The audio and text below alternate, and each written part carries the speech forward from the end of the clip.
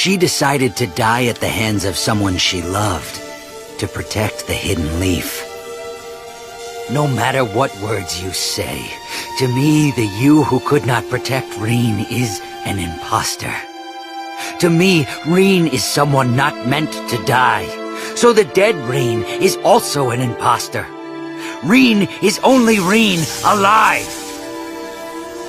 The shinobi system, the village, shinobi themselves, they created these circumstances. What caused me to despair is this world itself, this counterfeit world. Look at me! There's nothing in my heart. I don't feel pain any longer. There's no need to feel guilty, Kakashi. This hole was opened up by this world of hell. I only had pain inside here before, but really, what's the meaning in that? So I abandoned it all.